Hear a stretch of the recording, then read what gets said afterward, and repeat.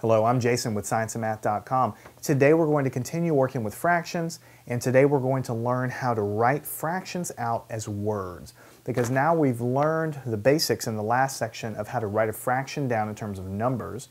Now we probably should get a little practice with how do you write them out in words, because a lot of times in your problems, in your word problems, everything will be written out in terms of words. So let's get a little bit of practice with that today.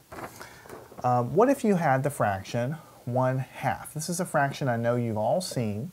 And what it means is if you cut something into two pieces and you only take one of those pieces away, that represents 1/2. How do you write it down in terms of words? Well, 1/2 is written like this. 1, the number 1, and then half. So you write that down as 1/2. So if you have 1/2 of a gallon of milk or 1/2 of a candy bar or whatever, that's the way that you would write that down. Now what if we had, as another fraction, this fraction here? 1 out of 3 pieces. So here I chop a pizza into 3 pieces and I only take one of these pieces away and give it to a friend. That fraction is written here on the board. How do we write that down? That's called 1/3. 1, because it's from the top, that's one piece that I'm giving it. And out of 3 pieces, you write that as third. So this is 1/3 of a pizza, or 1/3 of a pie. All right? Now let's go here and say, what if we have this fraction here? 3 out of 4 pieces. This means I chop a piece of wood into 4 equal pieces. I take 3 of those pieces and give it to a friend, and the fraction of that wood that I'm giving to my friend is written as 3 from the top. Out of 4 pieces, you write it as fourths.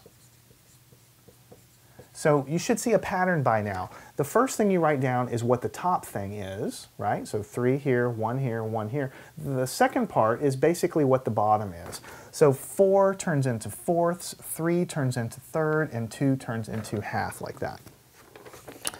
All right, let's go ahead and move on and say, what if we have 2 out of 7 pieces? How would you write that down in terms of English?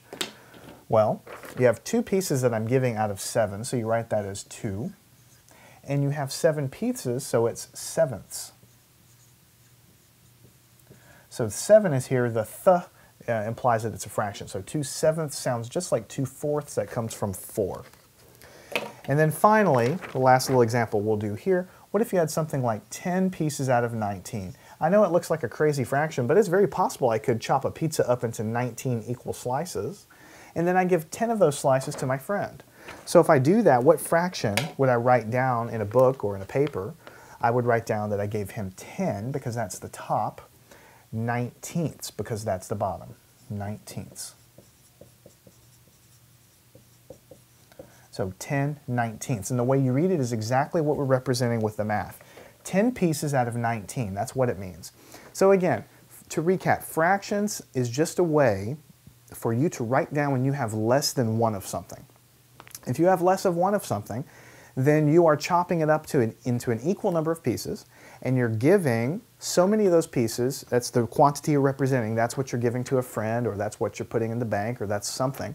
So if you have, for instance, if you have 3/4 of a pizza or 3/4 of a pizza, this can also be written as 3/4 because 4 can go and mean quarter also. But 3/4 is typically how you'll write it. If I have 3/4 of a pizza in the fridge, what it means is I have less than 1 pizza. I only have 3 pizzas out of 4 pizza slices that I originally chopped up.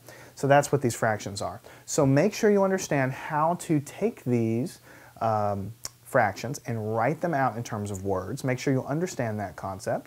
Do these yourself, and then go follow me on to the next section where we will continue working with fractions and learning how to understand them and work with them and build our confidence.